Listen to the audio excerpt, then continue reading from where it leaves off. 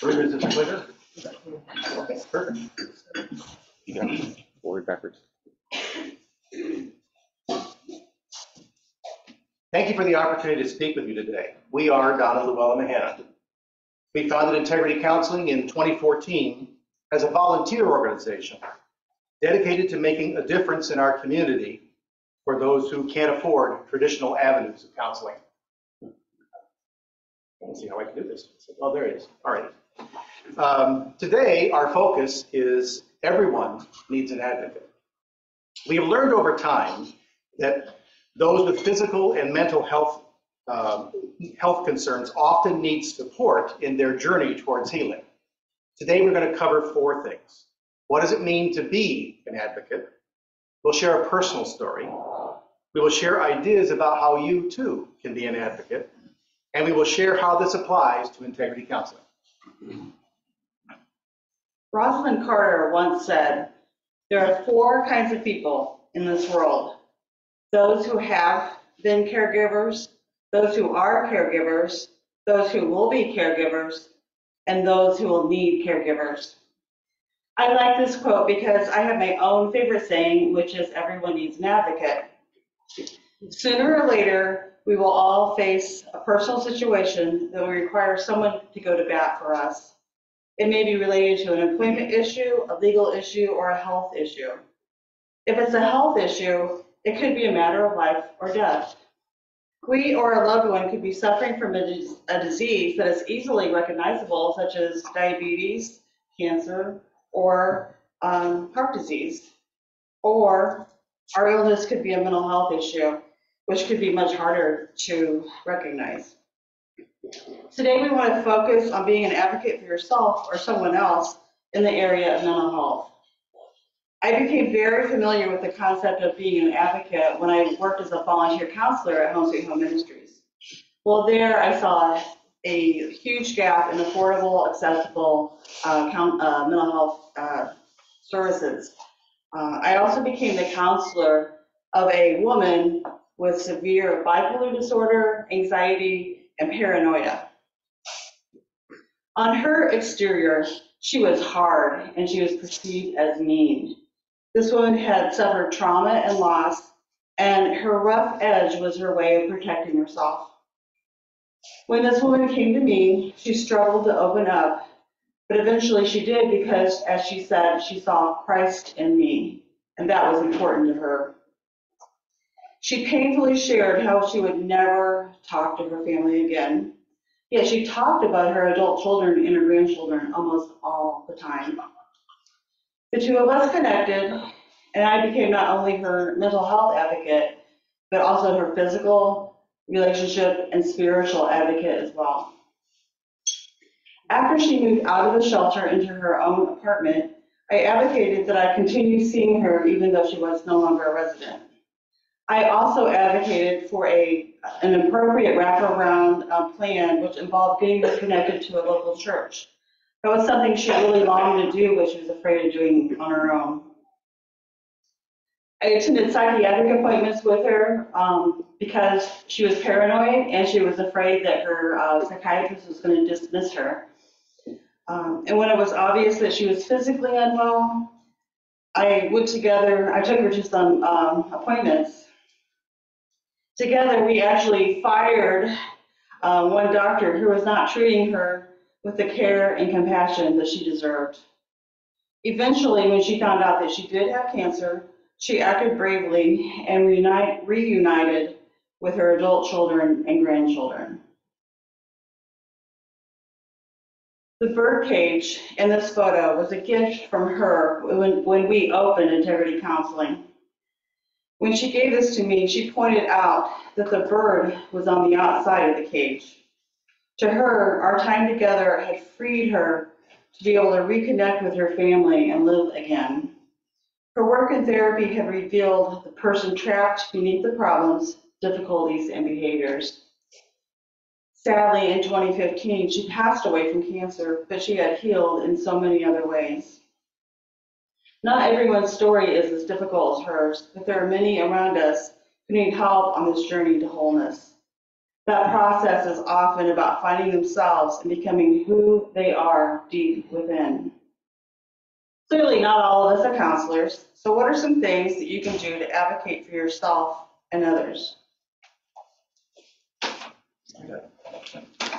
So in order to advocate for the mental health of others, the first step is to bust some common myths. One myth is that personal weakness or character flaws cause mental health problems. The fact is that mental health problems have nothing to do with being lazy or weak, and many people need help to get better. Many factors contribute, including life experiences such as trauma or a history of abuse, biological factors such as genes, physical illness, injury, or brain chemistry. Another myth is the belief that I can't do anything for a person with mental illness. The fact is that friends and loved ones can make a big difference. Only 44% of adults with diagnosable mental health problems and less than 20% of youth receive the needed treatment. To help, you can reach out and be available to talk and support. You can help them find access to mental health services. You can learn and share facts about mental health, especially if you hear something that isn't right. And you can treat them with the respect and dignity just as you would anyone else. Perhaps the most helpful thing you can do is to be open to listening and ready to have what can be difficult conversations. One of the most common problems is a feeling of isolation. The misperception is my problems are unique and no one else is experiencing them. Unhealthy thoughts can cause shame and concern, adding to the sense of isolation. If you can be a non-judgmental listening ear, it may be possible for people to talk, to really talk, and see the need for help and look to make positive change. Knowing that someone else cares matters tremendously. Sometimes people who are suffering from a mental health condition don't recognize the symptoms. Here are 5 signs that someone may need help. Their personality changes. You may notice sudden or gradual changes. They may behave in ways that don't fit their values, or they just may seem different. They may be overly anxious, agitated, or moody. They may have problems controlling their temper, and even in some more extreme situations, they may explode at a minor problem. They may withdraw or isolate. Someone who used to be socially engaged may pull away and stop taking part in what they used to enjoy. You may notice a change in the level of personal care or poor judgment and self-destructive behavior. They may feel hopeless and overwhelmed. If they express what seems to lead toward self-harm, you might want to call the new 988 crisis line. We have flyers on the suicide and crisis line out in the exit on the round table on your way out. One of the best ways one of the best ways to build your knowledge is to take a mental health first aid training. These are offered in our community on a periodic basis and can be specialized to youth, adult, and older adults. These classes are coordinated by the McLean County Health Department. You are more likely to encounter someone in a mental or emotional crisis than someone having a heart attack. Mental health first aid teaches you how to identify, understand, and respond to the signs of mental illness and substance use disorders. This training gives you the skills you need to reach out and provide initial support to someone who may be developing a mental health or substance use problem and help connect them to the right sources. We have flyers on mental health first aid out in the area as well. We have talked about advocacy, shared a personal story, and giving you some ideas about what you can do. How does this relate to integrity? When we draw back and look at our community, McLean County has challenges that are typical across the nation. Many people feel that their mental health isn't what it should be. Too many youth are struggling, and one suicide is too many. And for those who also struggle to make ends meet, the challenge is even more difficult. While McLean County has made steady progress in improving services, the need is still bigger than the available resources. We see the opportunity to work towards our vision of stigma-free mental health support for all. In 2014, we started integrity counseling. For each of the last 2 community health improvement plans, the #1 priority has been behavioral health, and the second was access to care. Integrity was designed to directly address both priorities. Too many in our community don't have insurance, can't use what they have, and can't afford the copay or deductibles. They often choose between counseling and groceries. We saw stigma attached to mental illness that caused people to be reluctant to seek help. We saw disparity in access for racial, language, and economic reasons. And we saw a lack of understanding about mental health and the resources available to people. So we sought to pull together like-minded people to volunteer to help. We work to provide counseling, education, and outreach to make a difference in our clients' lives, those around them, and the community at large. Our clients are a kaleidoscope of ages and lifestyles, ethnicities and cultures, traumas and troubles. Children and youth, the elderly and couples, families in crisis, and school children struggling to fit in and work through their traumas. Mothers and fathers trying to improve themselves or their families. Each one has a unique story.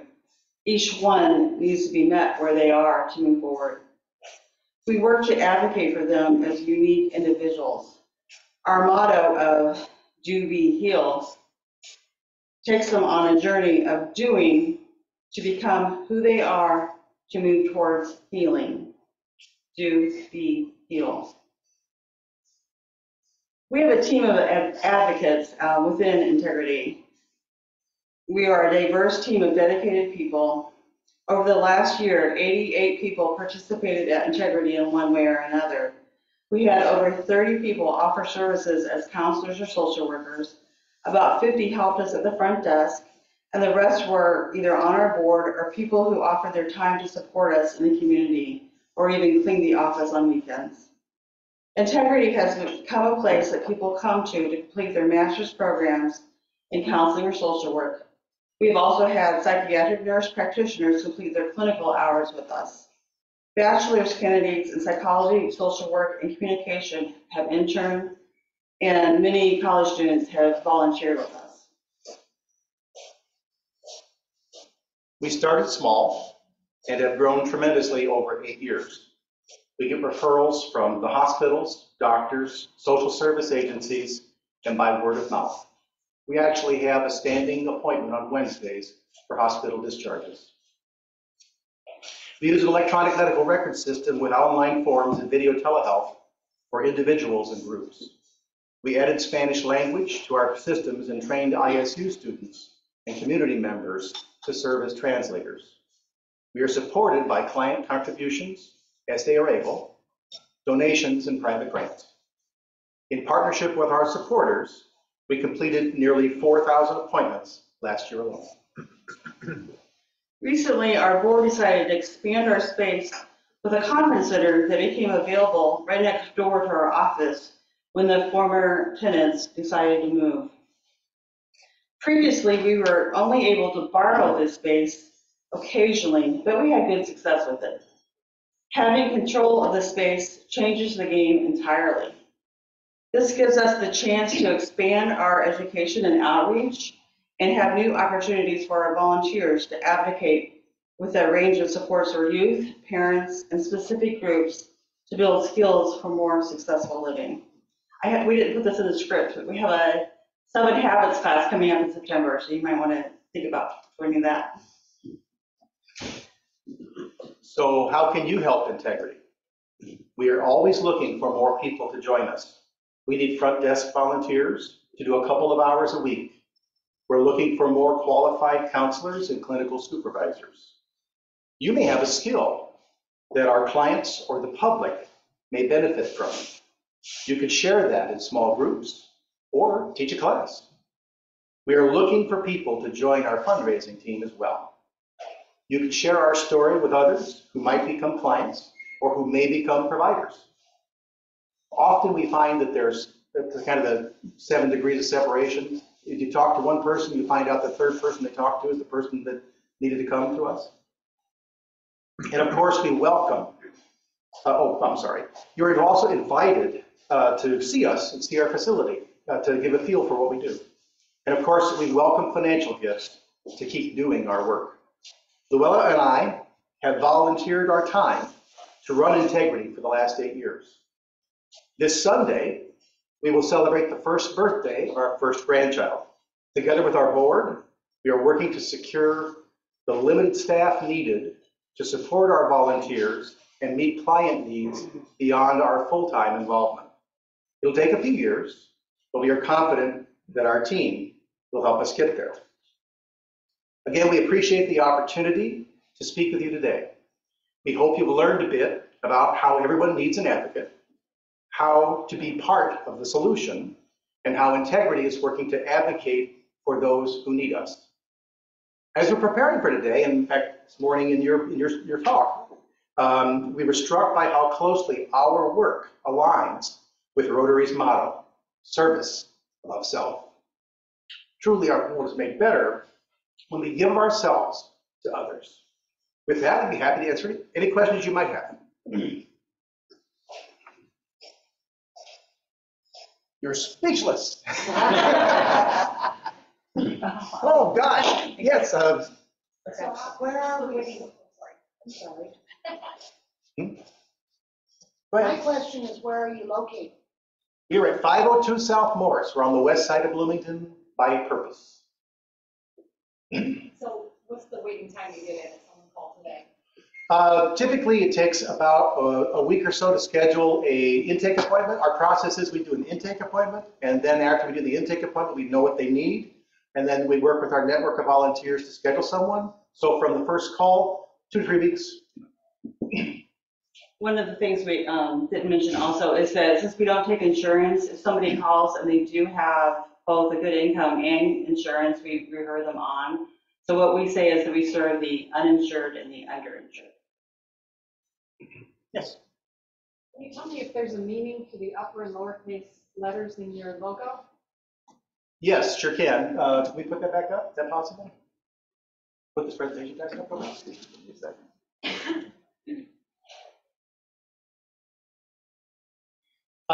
Integrity is built off Luella and I, and we are people of faith. And INRI is actually the letters above the cross, Jesus of Nazareth, King of the Jews. The fish was actually drawn by my father before he died in 1986 for a business that he had, and that's obviously a Christian symbol. And then Do Be Healed, DBH, was Luella's dad, Darrell B. Harrison, who was a pastor. So our nonprofit is our faith in our fathers in expression. Yes? I apologize if I missed this, but how exactly are you funded? How we're funded is that we depend on client contributions. So we ask the clients to participate, and sometimes that's change, sometimes that's a check, and that ends up being about 25% of our current operating expenses, and then the rest of it comes from donations and private grants. We received help from the Scott Health Foundation a couple of times. We've had a few grants from some churches, but most of it actually is individual donors supporting what we do.